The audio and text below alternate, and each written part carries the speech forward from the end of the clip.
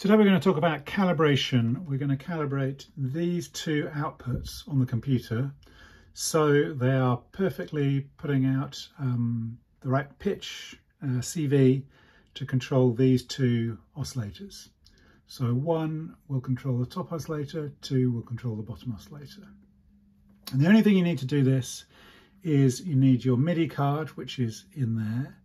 You need a laptop, which is connected by USB up here. I've got Ableton running on there just to send out some notes. And you need a tuner. I normally use my phone as a tuner, but I'm using that to film, so I can't. And it's connected up by a cable to one of the outputs.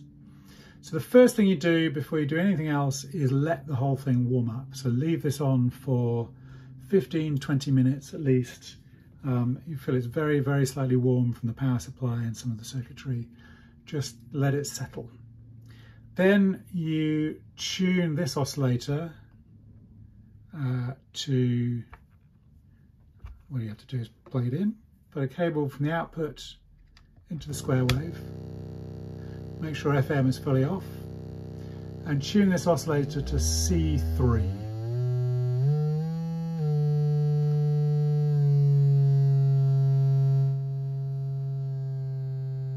Make sure it's not C sharp 3 because that would be annoying.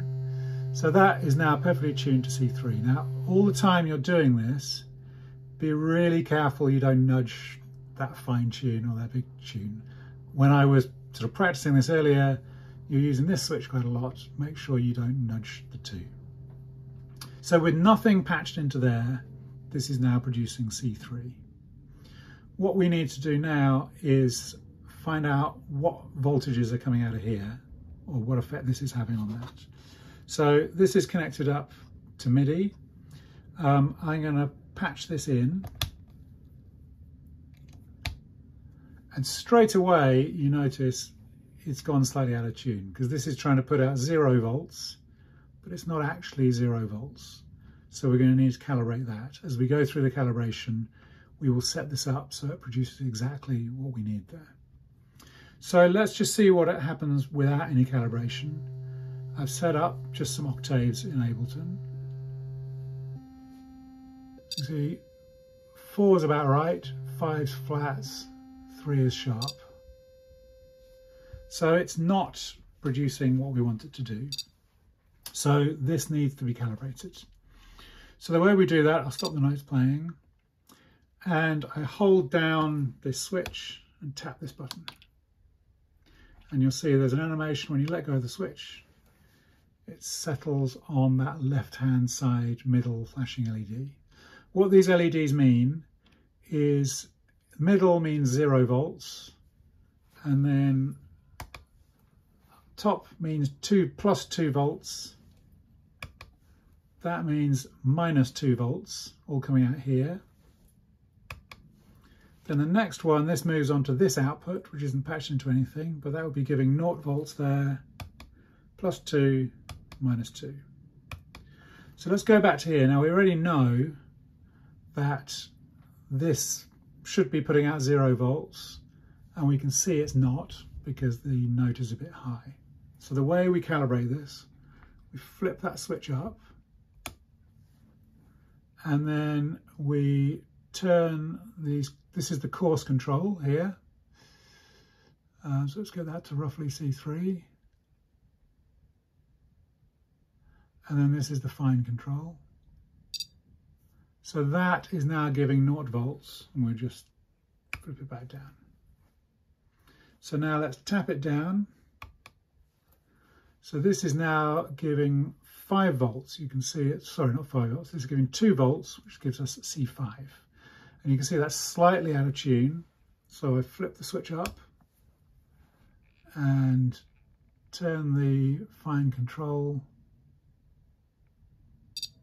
until it's perfectly in. Flip the switch back down. Now I tap it again, and you can see minus 2 volts, which gives you C1, is quite out of tune. So we flip the switch up.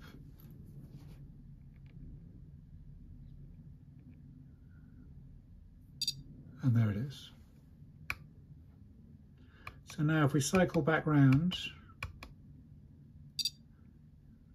0 is giving C3, plus 2 is giving C5, minus 2 is giving C1. So that is now perfectly in tune with this oscillator. What I will do now, I flip this across, and I'm now listening to the bottom oscillator. So I'll unplug that, tune this bottom oscillator to C3.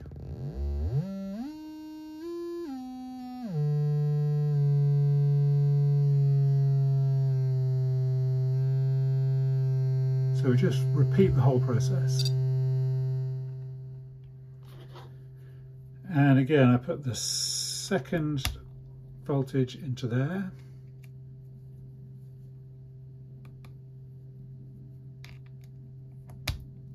You can see it's almost in, but it's a little bit off. So we can tune that.